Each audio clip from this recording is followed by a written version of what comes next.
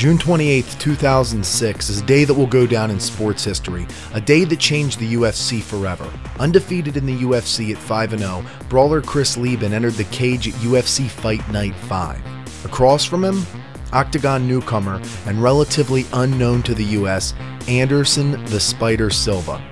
Anderson had an MMA career with 17 wins and 4 losses at the time and was starting to get more underground buzz as being one of the most lethal strikers after obliterating Lee Murray, Jorge Rivera, and Tony Fricklin, earning him the Cage Rage middleweight belt. Because of this, Anderson was a slight betting line favorite to Leben.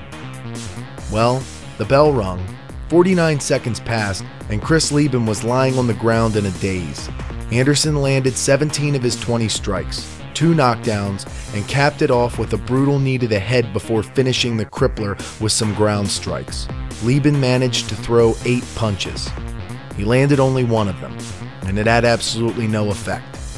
Anderson's next fight crowned him the UFC middleweight champion. This was just the beginning for Anderson's nearly invincible title reign. If you haven't watched this fight in years, and you're recovering from UFC 168, I recommend you go back and watch the fight that started the most dominant, accomplished, entertaining, and even enigmatic and polarizing career in MMA history. I'm Mike Turpin, and this has been an MMA Insert, welcoming the Spider.